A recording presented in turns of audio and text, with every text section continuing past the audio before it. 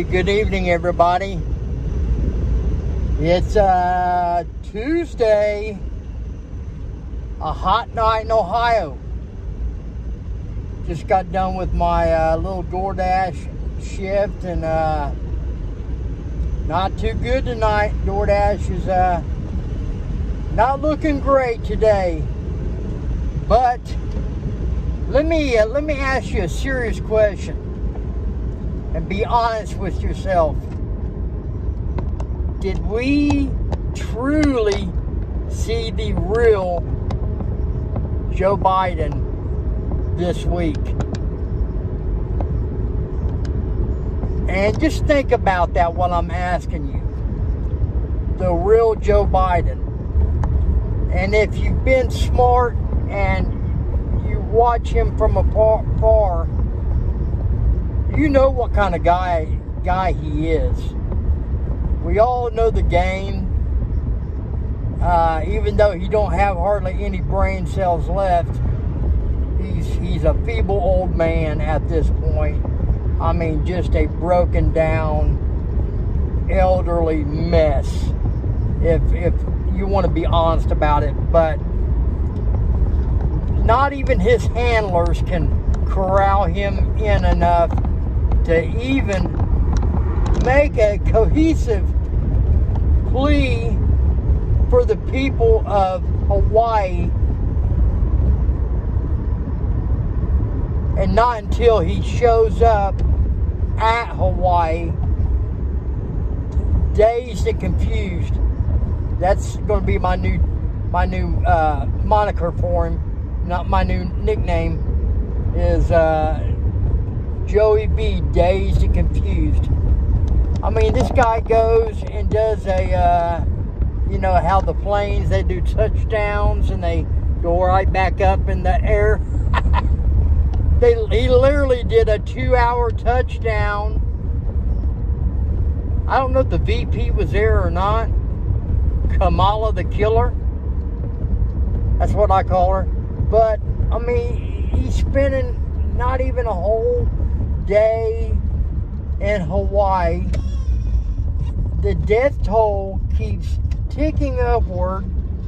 It's horrible what those people have went through. Those people had to jump in the water, and they asked this guy, our president, our fearless leader, no less, for a comment. Hey, Mr. President, what can you say to the people in Hawaii, and, you know, what can we say to give them hope, blah, blah, blah. What do you want to say to the people of Hawaii?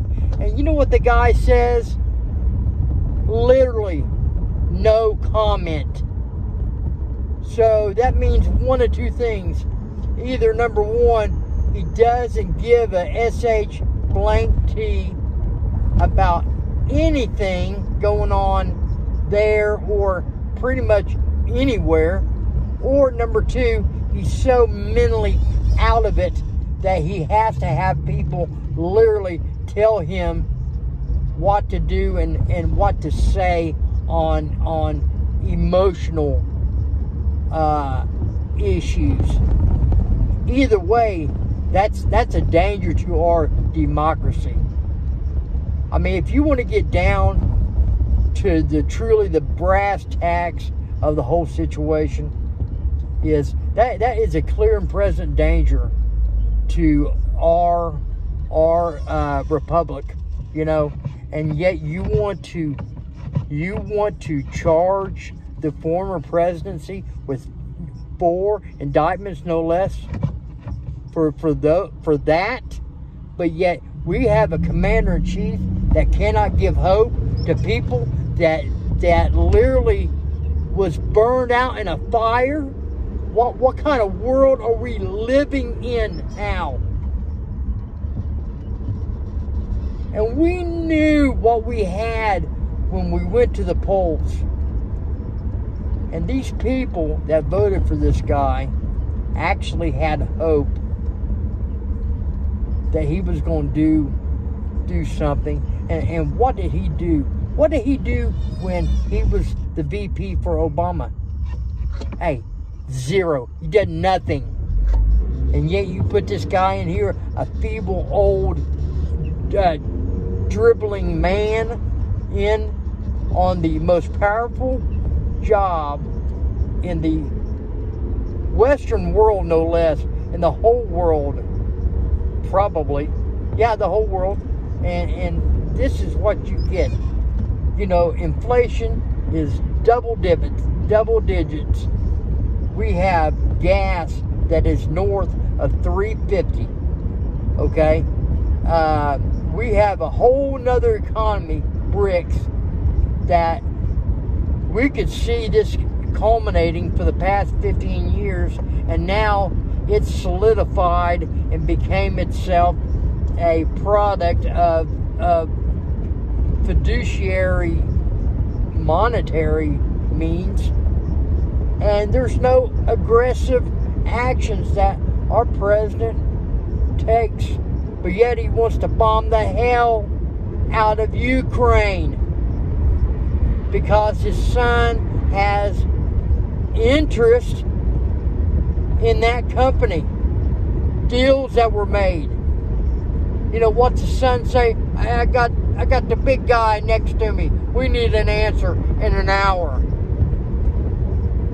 You know, that guy can give you an answer so you can do backdoor deals, but yet you can't say, I'm so sorry for the people in Hawaii. Really? And this is what we got in the White House. And come on, people. We are better people than this, than to elect these yahoos in here. They all have problems, but come on, man. You got an enemy, literally. He is almost, I would classify him almost as an enemy of the state.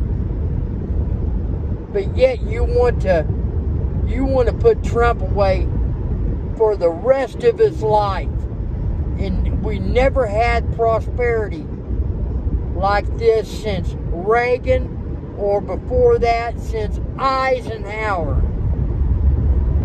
You know, these people that vote for these presidencies, you know, you need to really research what politics mean and what these candidates are offering, because the low information voters are sinking the country. Now, I'm all for, you know, it doesn't matter if you got an R or a D next to your name.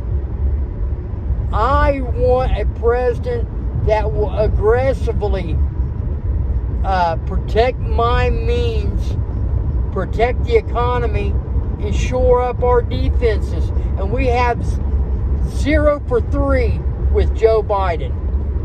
So, you know, I told everybody, some of my liberal friends, I said, you watch and see what happens.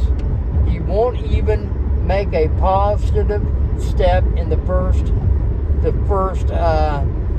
first go round, his first presidency. So, he's an incumbent now, and I don't know if he is reelected, well, we are for sure done as a country. You know, he's already wanting to give up sovereignty. He totally backs the World Economic Forum, the Trilateral Commission. He's in bed with all those dummies. The same people that want to call 20% of the herds of beef cattle in Ireland because they fart methane. Come on! What is wrong with this world? I don't get it. I don't get it. And I'm sorry this is such a rant, but man, come on, people. Where is our freedom at? You know, my grandpa didn't go to Omaha Beach in the first wave, and this country to end up like this. Man, it's just sickening what we have now. Vote. Vote with your heart, not just from what somebody tells you. And research the next time you vote. That's a little lesson for you. Because what we got now is it's deadly to our lives. This guy's stoking the fires of WW3 right now. You know, when you're going to poke the ire of Putin, and that's what he's doing. He's trying to match wits with Putin. I know I'm jumping all around, but rewatch this video and it will make sense to you. I mean, you have our president that tries to downplay Putin, that he's not relevant, and what the hell's he doing this for, blah, blah, blah, when Putin is clearly the smarter adversary out of the two. He would take him to the woodshed as far as mentally.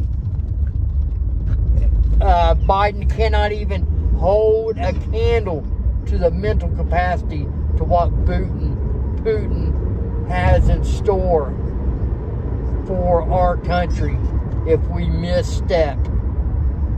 So, you know, this goes out to the voters for Biden. This is what you got. Are you happy with what you got? So, guys, that's all I got for today. You know, clearly, I'm not in the best of moods, but, you know, these things need to be said. It's a joke on where our country's at right now. We are the laughing stock. We are the, you know, we are the ninny of the world. America, a shining city on the hill that cannot even have a leader that doesn't freaking drool on himself. Imagine that. All right, that's all I got. You know, I've got my thoughts out for the day. If you agree with me, give me a thumbs up. You know, I believe I'm right. Maybe I'm wrong. But we sure are on the wrong track. All right, guys. We'll see you on the next one.